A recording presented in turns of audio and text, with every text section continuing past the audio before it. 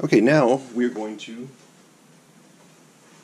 get back to our box, which we have been letting sit aside for the cement to dry down a little bit.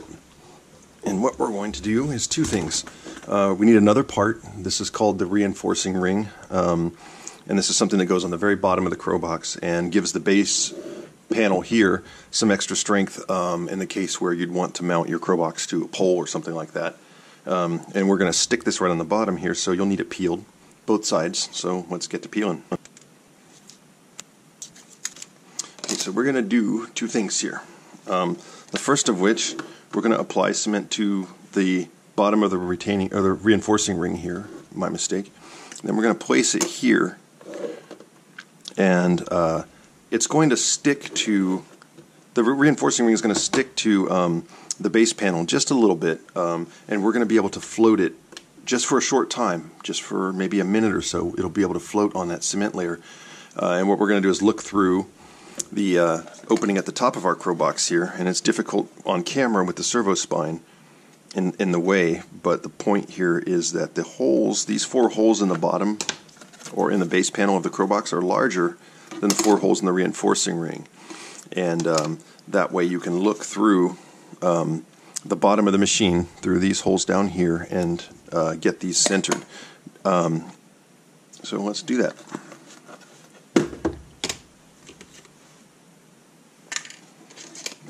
Get a little cardboard placemat here for myself.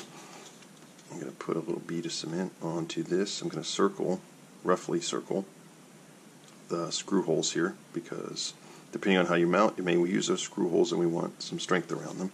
We also want enough cement that we can kind of float this in the way I described.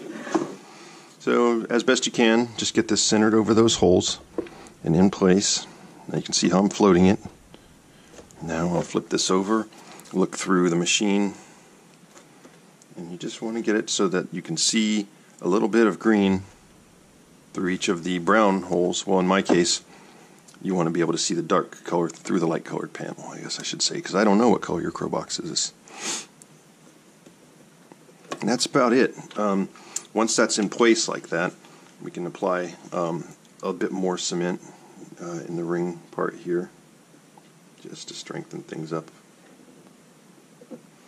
And I missed. You want to shoot it right up next to the reinforcing ring, but you also want to hit that base material.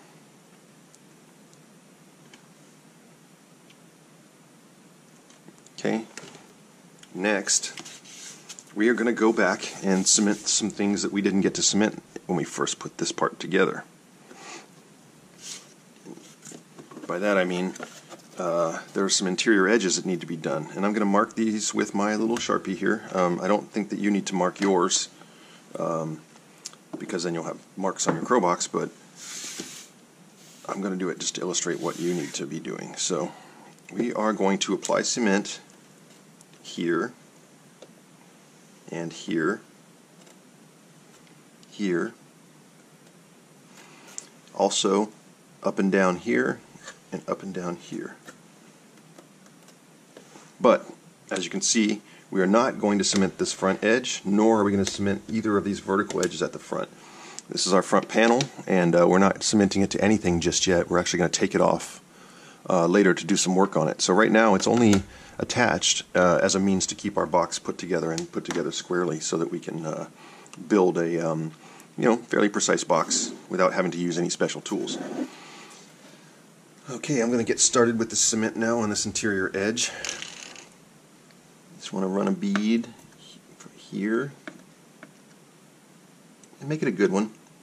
Use a decent amount of cement because this is a critical seal, both structurally, or sorry, it's a critical joint, both structurally and for weatherproofing. And then we'll proceed doing the same with this joint back here.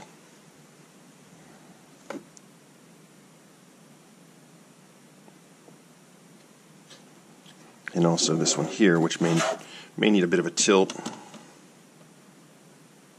some finagling, depending on what your application situation is like, whether you have a tip or not, an applicator tip. Okay, now with all the cement placed, there's a little something I like to do, if possible, which is just move these a little bit to let the cement get in there. And then we'll start doing these vertical edges.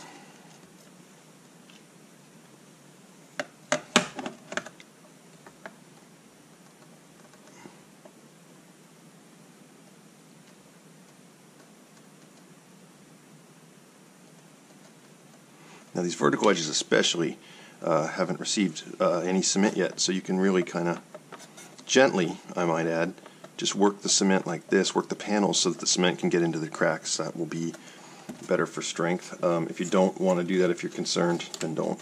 But I've done it on most of the builds and it seems to work fine. And I've never broken a panel.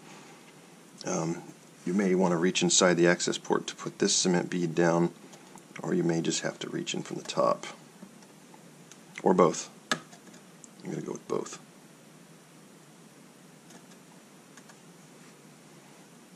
Make sure you didn't miss any spots. And then I've seen some daylight through here, which isn't a big deal, but if you do see daylight, it's a good place to wobble that joint a little bit to let some cement leak in. I'm also going to tighten some tape here, which is not as tight as I'd like it. You can do the same if you're not seeing, a completely squared off box. Okay, and double check that my reinforcing ring has stayed in place, and of course it has. So that's that for this step. We're going to put the box aside again to dry while we do some other things.